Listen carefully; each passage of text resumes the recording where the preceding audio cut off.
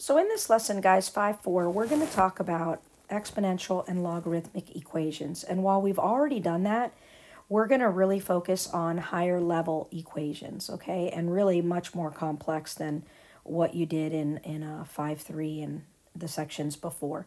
What we're going to do is the first several slides deal with exponential equations. We're going to do those in part 1, okay, or part A. And then logarithmic equations we're going to do in a video for part B. Okay, so we're going to have two different videos here. So let's keep going. So first of all, if you happen to be given something in an exponential equation, it's going to look like something like you've seen before. Like, for example, 3 to the x equals 81. And so you say to yourself, well, how can I solve this exponential equation? And one of the strategies you learned was to try to get the bases the same, right? So if you can do convert 81 to some number with a base of 3, which is 3 to the 4th power, then you're able to drop out the base, which is the same, and set the exponents equal, and you can solve it, okay?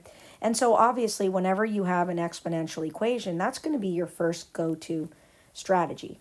Now, the problem is you can't do this every time.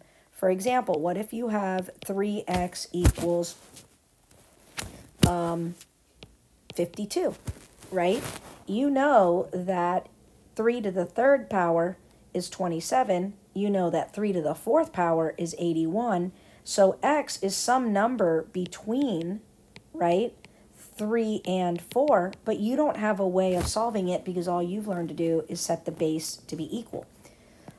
So today we're going to talk about how we can use logarithms to basically cancel or undo the exponent. We're able to pull the exponent out of the exponent spot. We're able to get that variable out, and therefore we'll be able to solve. Now, methods 2 and 3 talk about that. However, I'm just going to, you can read it for yourself, but I'm just going to show you how to do it. So we're going to go to this slide here, and we have here, obviously, in 1 and 2, we have a problem like that. It's an exponential function. Again, the first 12 examples are all exponential functions. Notice the variable is in the exponent spot. Now, in 1, notice that the base is e, and since the base is the same, this is like what we did the other day, where we just take the exponents and they set them equal to each other. Now, it's a little bit different than the other day in that we didn't really have x squareds. You know, the exponents were just x, so it was linear. This ends up being quadratic, which again, you're going to solve like a normal quadratic. Remember, you set it equal to 0. We'll move x squared to the other side, and we're going to factor this. So we know that x squared minus 3x minus 4 is the product of x minus 4 and x plus 1. And then we set each factor equal to 0, and we solve for x. So x plus 1 equals 0, so x equals -1. And so there's two solutions here, and we don't have to worry about checking them. In exponential functions, any solution you get is going to be acceptable. When we get to logarithmic functions, we'll have to look to see if one of the answers might be extraneous or not, okay? So let's do the second one. So the second one's going to follow the same pattern. They both have a base of e, so we drop it out. We get 2x equals x squared minus 8. And then again, I'm going to solve this quadratic. I'm going to subtract 2x from both sides. And then I'm going to factor what's left, and that's x minus 4 and an x plus 2. Again, x minus 4 equals 0, so x is 4. X plus 2 equals 0, so x is -2. And so these were what you did before. The bases were already the same, so these were quite simple compared to what we're going to see coming up. Now we're going to get to some of the more challenging ones where we're going to have to introduce this idea of using logarithmic logs to cancel exponents. So I think this is a little bit of a typo here. I think what this meant to say is number 3. I don't think that 3 was supposed to be there, but we're going to leave it and we're going to solve it with that 3. Your goal at first is to isolate wherever the variable is. So since the variable is the exponent of 2 to the x power, That's what you're trying to isolate. So the first thing you're going to do is divide both sides by 3 so that you can get the exponent part by itself. 42 divided by 3 is 14. Now here is where you start to struggle, right? Because of course your first instinct is to set 14 to a base of 2. However, you can't do that. You know that 2 to the 3rd power is 8, 2 to the 4th power is 16. So x is between 3 and 4, but we don't know what. It's a decimal. So what we're going to do is, this is our first step into inserting a log here. We learned that if you happen to have log base 2 of 2 to the x power, one of the properties says that log base 2 of 2 will cancel, and it'll just leave you with x. And so as long as you do the same thing to the right side of the equation, it's still balanced. So if I insert a log base 2 to the left, I have to insert log base 2 to the right. So I'm going to get x equals log base 2 of 14. Now, if you happen to have your calculator, and you can, your calculator has the feature where you can plug in the base of 2 and the 14 and get the equals part, then obviously do that. Now, if your calculator does not have that feature, then you have to do the change of base, which you learned to do, and you did on the, we learned in 5.3, I believe. And so how you do that is you're either going to do the common log of 14 over, which is log base 10, over log of 2, or you're going to do the natural log of 14 over the natural log of 2. And when you do the math, you're going to get approximately 3.8073. And so that's what x equals. So remember, initially we said we knew that x was some value between 3 and 4, and it is. It's 3.8. So now we'll try the last one. Again, here we start, again, we want to isolate the 5 to the x power, so we're going to divide both sides by 2, and we're going to get 5 to the x power equals 16. And so, again, I cannot make 16 a base of 5, so I can't work it out the way I've learned before, so I'm going to have to introduce log base 5.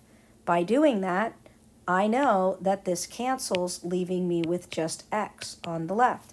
And whatever I do to the left, I have to do to the right. So I have to do log base 5 on the right as well. So x equals log base 5 of 16. Again, if you have this feature in your calculator, you can plug it in like that and get the answer. And if you don't, you can do, again, the log or the natural log of 16 over the log or natural log of 5. And you're going to get x is approximately equal to 1.7227. And that's the answer. So this is how we use logs to basically undo exponents. And it's a great thing to do. It's super easy once you know how to do it. All right, so now we go here. We've got base e. We've got a natural number, right? So we're going to just do the same thing.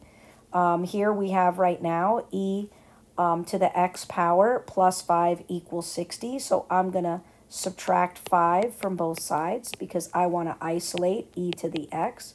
So e to the x equals 55. And again, I can't make 55 a base of e, so I'm going to insert a log. So since my base on the left is e, I'm going to do log base e as well, and log base e on the right. On the left side, log base e and e cancel out, leaving me with x. And on the right, I've got log base e of 55. Now again, you can also write ln of 55, which is much easier and cleaner, I think. So I always kind of write log e until I get to the last step, and once I write it here, then I clean it up and turn it into ln. But anyway, so now I know that x equals the natural log of 55, which is approximately equal to 4.0073. And there's the answer. So let's keep going. So we have here e to the power of x minus 7 equals 23.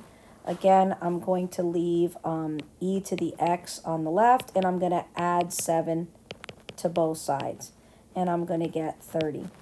So I have e to the x power equals 30. I know that I can't, make the bases the same, so I'm going to do log base e and log base e, right?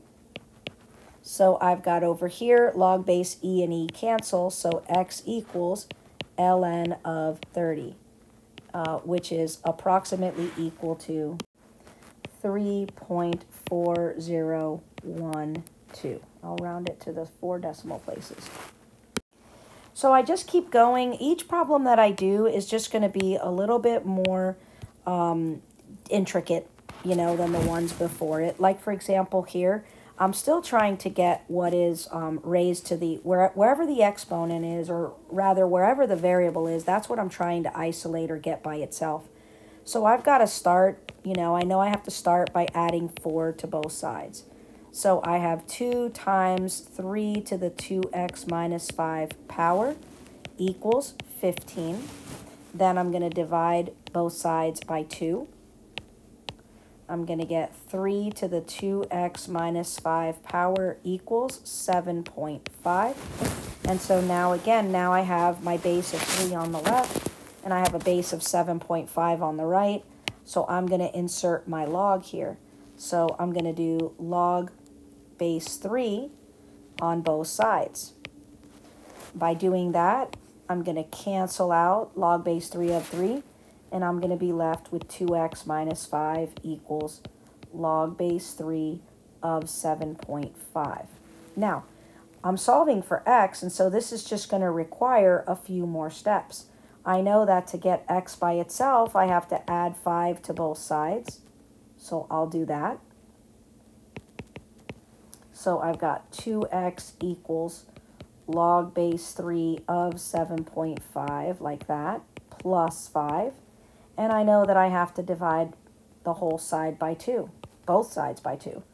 So my final answer is going to be x equals log base 3 of 7.5 plus 5, all divided by 2. And when you go to your calculator, you're going to have to take time to do this.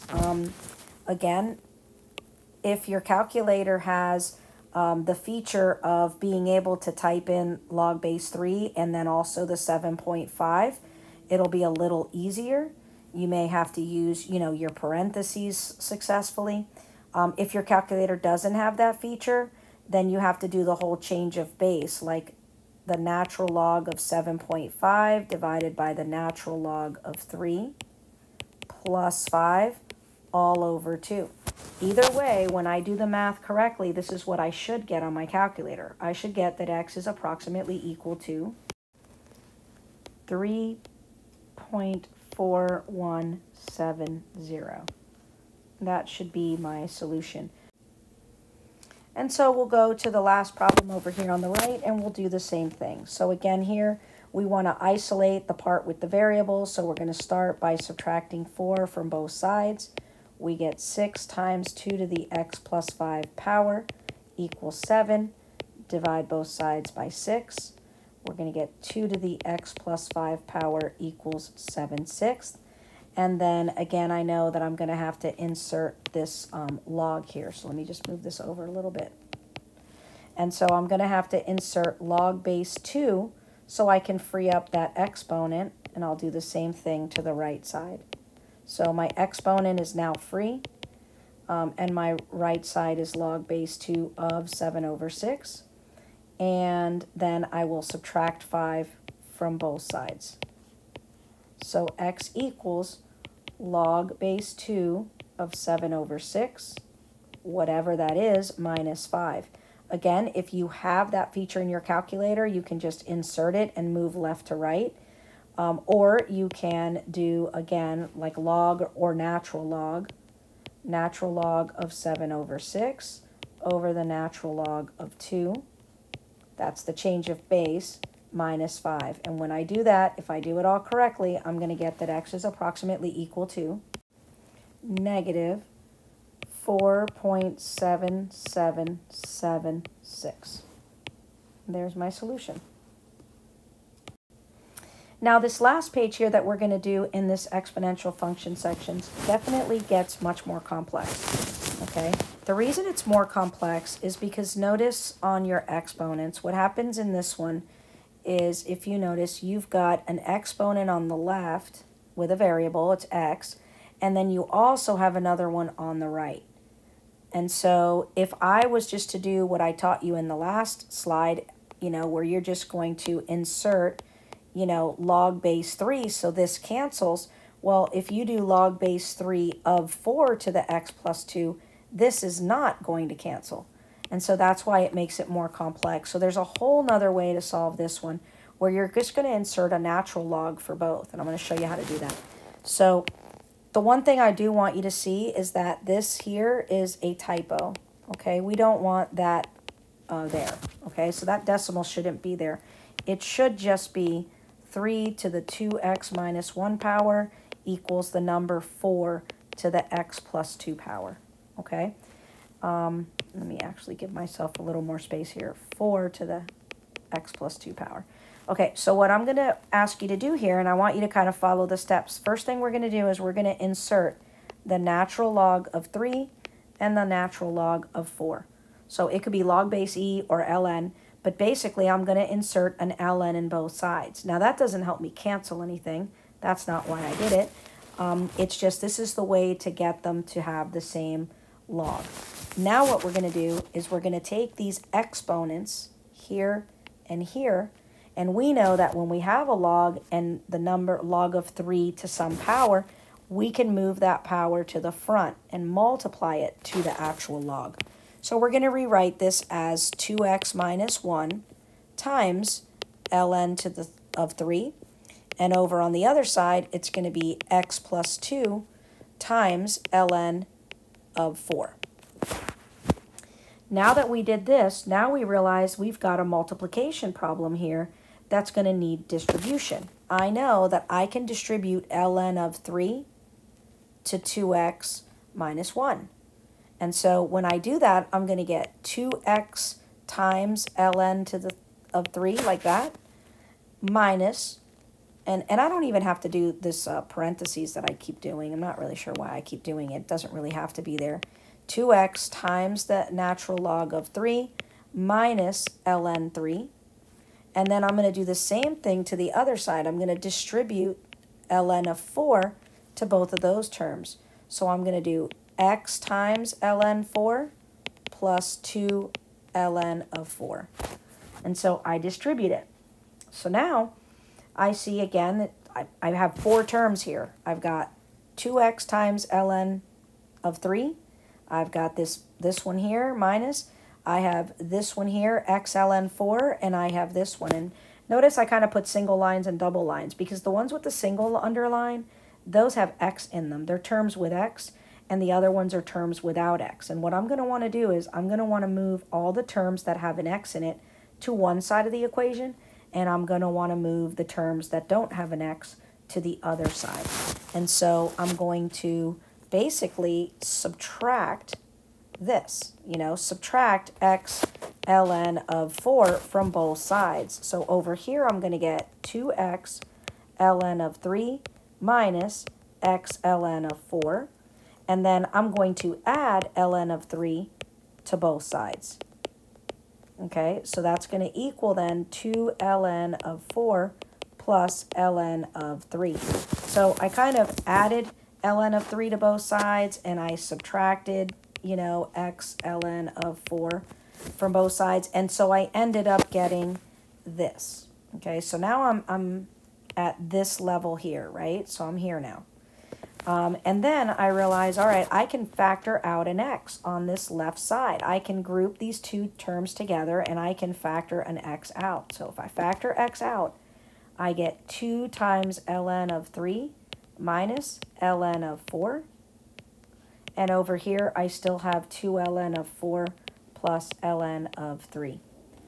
So my last step, again, remember, my goal in all of this was to solve for x. So if I want to get x by itself, if I divide both sides by 2 ln 3 minus ln 4, 2 ln 3 minus ln of 4, these are going to cancel out. And I'm going to be left with x equals that. So in reality, x equals this expression. Now, how do I get to the final answer? Or what is the final answer, right? Well, if you go to your calculator and you do 2 times the natural log of 4 plus the natural log of 3 all over or divided by 2 times the natural log of 3 minus the natural log of 4, you're going to get the correct answer, which is, you're going to get 4.7738 or something like that, okay? Now, there are still some other ways you could have done this. So had you just left it like that and kind of inserted it in your calculator with different grouping symbols, for example, I probably would have done this plus this, you know, gotten an answer, and then I would have divided by, I would have had an outer parentheses, I might have done, you know, something like this, but I would have grouped it to just make sure it all worked. However, there is a different way and a way that you could use some of the skills you learned in the last section. For example, you learned how to condense, okay? So you learned how to take, let's say, this numerator. Let me just kind of go in a different color here and condense it.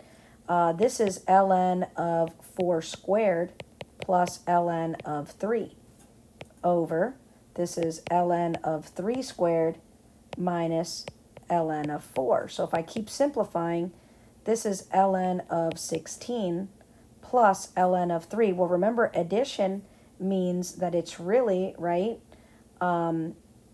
this is going to be ln of 48. It's going to be the product of 16 and 3.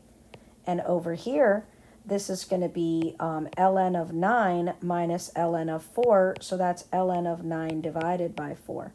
So my x is going to be approximately equal to this. Now, I think this is easier to put in my calculator than this, but it requires more work because I have to remember to condense and condense properly. But if you were to type that in your calculator, you should get the same answer, 4.7738 if I round it. And so again, remember that condensing is a strategy you can use, and it'll make it easier to enter into your calculator. So again, that was the answer for number 9. I'm going to erase number 9 so I can keep going. You guys can screenshot it or do whatever you need to do there for 9, okay? Okay, so then when I come over here to number 10, I'm in the same boat. Obviously, if I was to insert a log here, I would do log base 2, but that wouldn't do anything about the 5. It would just complicate my life there. So I'm going to do, again, I'm going to do the natural log of 2 to the x plus 3 power equals the natural log of 5 to the x power. Then I'm going to take these exponents and I'm going to move them to the front. So I'm going to have x plus 3 times the natural log of 2, and that's going to be x times the natural log of 5. In this left side here, I'm going to distribute the natural log of 2.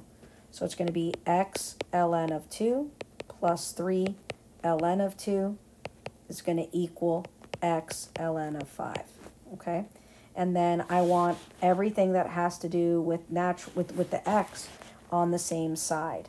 So I'll probably move, I guess I'll move this one over. So I'll do, you know, minus x ln of 2 to the right side and get rid of it over there.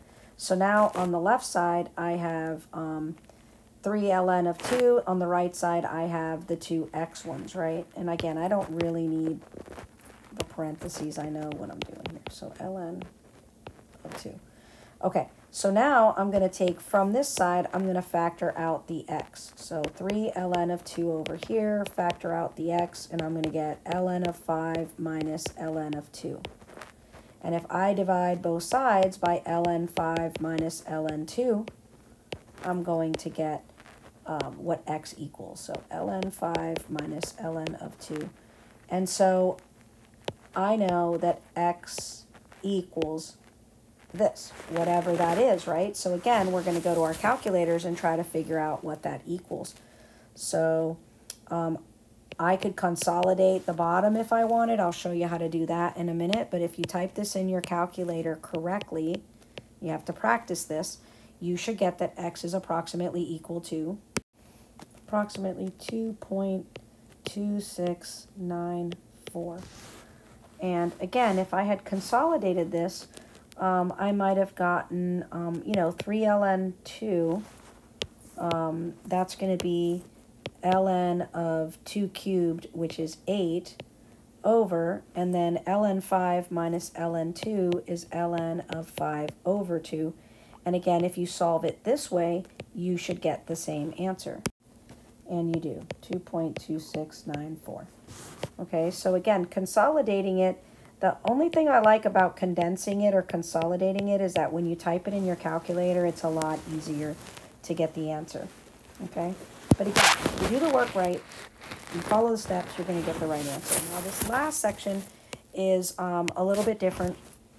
You're going to probably have to use logs at some point, but initially to solve, you're going to have to first try to factor this kind of quadratic expression you have here with these natural numbers. So one of the strategies we learned in the past was to take something like this and turn it into a u value. Remember, u equals e to the x power. And then u squared equals e to the 2x. Okay? And what this allows us to do is to sub in u squared for the first term and u for the second variable as well. And so this just makes it easier to factor. Okay? So this is going to be u minus 2, u minus 1 equals 0. So u minus 2 is 0, so u is 1. 2 rather, sorry. And then u minus 1 is 0, so u equals 1. Now that I have that u equals 2 and u equals 1, I can now sub in for e to the x power for u. So e to the x is 2 and e to the x equals 1. And now I can do whatever I need to do to solve these. E to the x is 2, I know that I can just come here and insert the natural log in front. Because I know this is log base e of e, it'll cancel. So x equals the natural log of 2. And I would just go to my calculator and type that in. And that's approximately equal to 0.6931. So x equals that. And then I know over here, I don't even have to do this. I could do natural log on both, but I know that anything to the 0 power equals 1. And so I know that x has to equal 0 here. Okay, because e to the 0 equals 1. So I have two values here for my x. Okay, now I'm going to come over to this one and I'm going to do the exact same thing. So I come over here and I'm going to make u equal to e to the x, and u squared is e to the 2x. So again, I know this is u squared minus 7u plus 12 equals 0. This is u minus 3 and u minus 4 equals 0. U minus 3 is 0, u is 3, and u minus 4 equals 0, so u equals 4. So now that I have what u equals, I'm able to sub back in e to the x, e to the x power for the u. So e to the x equals 3, and e to the x equals 4. And so again, to solve these, I'm going to free up this exponent by doing the natural log of both sides. That's going to cancel. X equals the natural log of 3. I do the same thing on the other side. X equals the natural log of 4. And that's the answer, but if we do want the actual answer, then you're going to actually type these into your calculator. So when you go to your calculator and you do the natural log of 3, it's 1.0986. And when you do the natural log of 4, it's 1.3863. And so these are your two solutions. So you've seen all the different kinds of problems we can throw at you. Now it's just time you need to practice. There'll be a subsequent video, the Part B video, and that's going to start from the next slide.